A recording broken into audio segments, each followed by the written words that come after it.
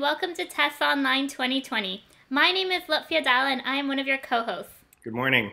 I'm Daniel Roukema, and I'm your other co-host. Many of the events that we attend currently start with a land acknowledgement. What we rarely understand or appreciate is what it truly means. A land acknowledgement is so much more than recognizing the treaty territory of the local First Nations. It speaks to relationships.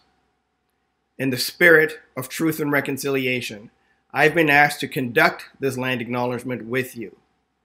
These words that I'm sharing with you today have been gifted to me to share with you by a First Nations knowledge keeper.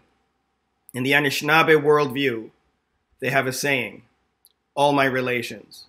And when we say these words, we're both acknowledging with gratitude and honoring these relationships. Creator, Miigwech, thank you for this beautiful gift of today. We acknowledge that we are on the treaty territory of the Mississaugas of the Credit, while also acknowledging that many other First Nations have lived on this territory. We humbly acknowledge all of their journeys. We acknowledge the original nations of the plants and the trees. We acknowledge the original nations of the four-legged, the fins, the feathered, and the crawlers. We acknowledge all of these and their interconnection with each other. We acknowledge the gift of water. Water is medicine. Water is life. Water is sacred. And in doing so, we acknowledge the carriers of these teachings, the women. We acknowledge the grandfathers, rocks as we call them.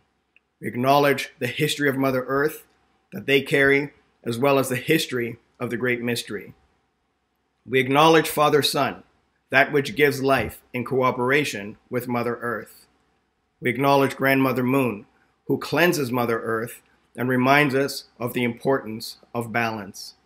We acknowledge the winds that come from the four directions.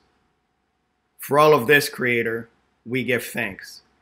Miigwech, Creator, for this opportunity to come together in a good way with good minds and good hearts. Miigwech, for this opportunity to learn. Miigwech, for this opportunity to reach our full potential together. Miigwech, Miigwech, Miigwech, Miigwech. A special thank you to Stephen Paquette. He walks a good life, who is a member of the Board of Governors of Sheridan College and the Halton District School Board's former Indigenous Knowledge Guide. Thank you for gifting us with these teachings. With your lead, we read them, breathe them, and understand them with our heart, not just our mind and words.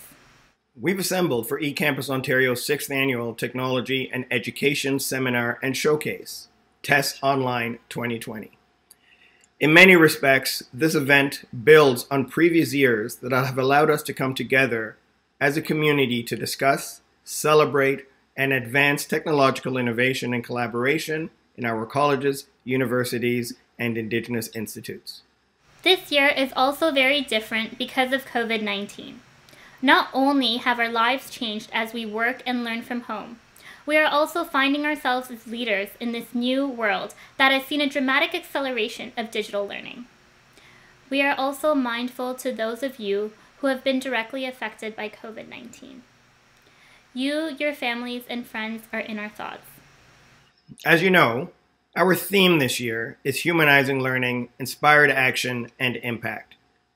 And this year's conference brings together some of Ontario's best who will be presenting on emerging technologies, learned leadership, research and data-driven decision-making, and empathy and engagement.